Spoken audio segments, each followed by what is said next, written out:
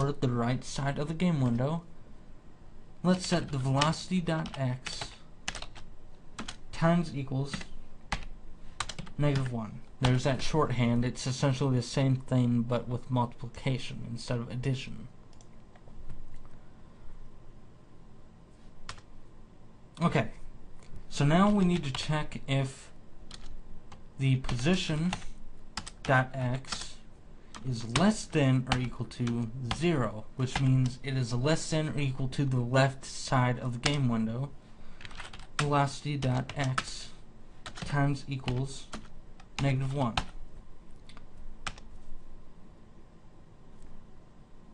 You can add that up here, but I like to. The reason I don't add it up here is because there's an advanced technique we can use that will actually make it harder for it to process this if, but it'll sort of correct your errors in the coding. If you have high velocity, sometimes it'll jump over, and things can cause problems if you leave it this way, and I'll explain after I finish the other two ifs. If position.y is greater than or equal to, now we're dealing with y, so we want it if it's greater than or equal to the bottom side of the game window. We essentially do the same thing, but with the viewport.height. So if position.y is greater than or equal to the bottom side of the game window, we essentially want to do the same thing, but with velocity.y. -1. Else, if position.y is less than or equal to 0, which means it is less than or equal to the top side of the game window, we want velocity.y times equals -1. Alright, so let's press F5 and check what this looks like.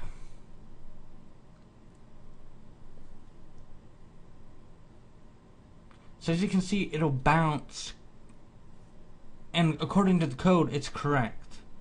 But you see it escapes the game window just a little bit and bounces back. That is because our origin is set to the top left of the sprite. We can change that,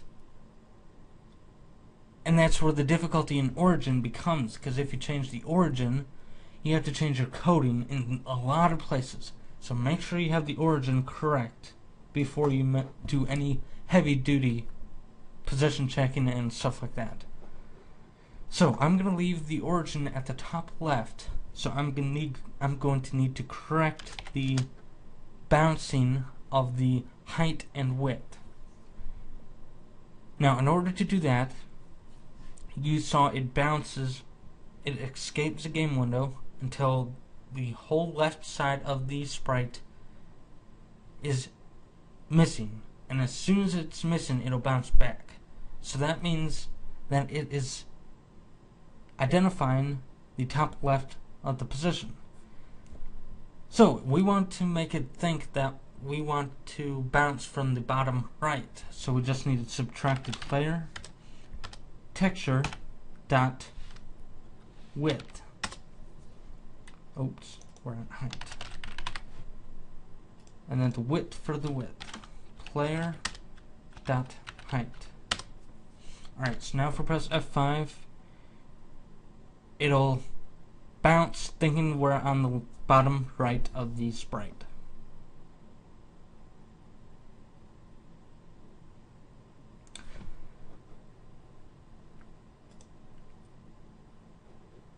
Oops.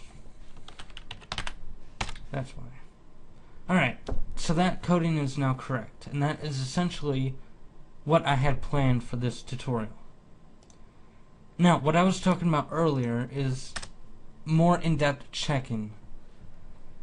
So sometimes if your velocity is a weird amount, it'll bounce, and then it will still be greater than or equal to the right side, which means you'll get sort of a infinite bouncing by 1 pixel on the right side of the game window. So you need to do more checking to be 100% safe.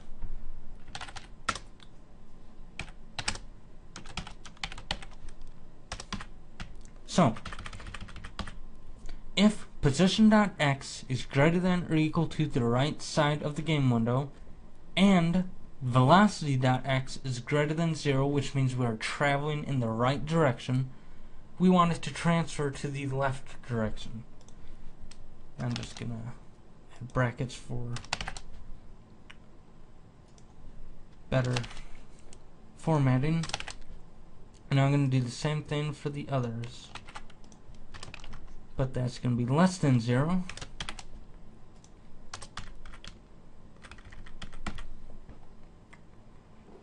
And that's going to be greater than 0, and y, velocity dot y is greater than 0.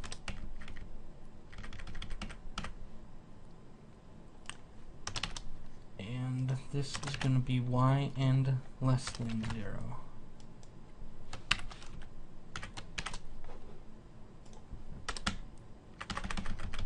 So now if we run it, we'll achieve the same result.